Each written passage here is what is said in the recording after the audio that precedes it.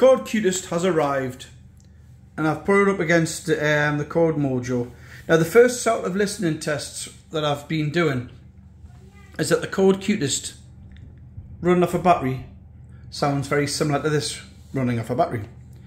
But when you add a power supply to this little fella here, it gives them a bit more fullness to the sound. Whether you prefer that or not's another matter. It's very close to this. I wouldn't say that, you know, I could live with that. It's just, you would never need to ever listen to a Qutest once you've had this modified. Just listen to it and enjoy it.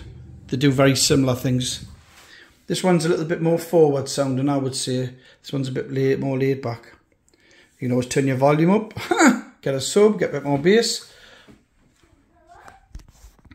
But first impressions is that this is very good, but I need to build a power supply for that. I've got one here. It's the size of the one you'd use for a power amplifier, but I like a big toroidal transformer, and I've got it going down to 7.99 volts. I'd like to get it at 8, but once you know it's blue, then you know you've got the right voltage. People say you need a 7.4 battery, that's true, but it gives off 8 volts, believe it or not. So it's 8 volts this thing runs on. And I prefer to give it a lot of oomph, because when you're using the amplifier inside and you've got a big transformer like that, gives it a lot of current. This thing's running a bit hot at the minute. So I've got it, that takes up to 5 amps, that power supply.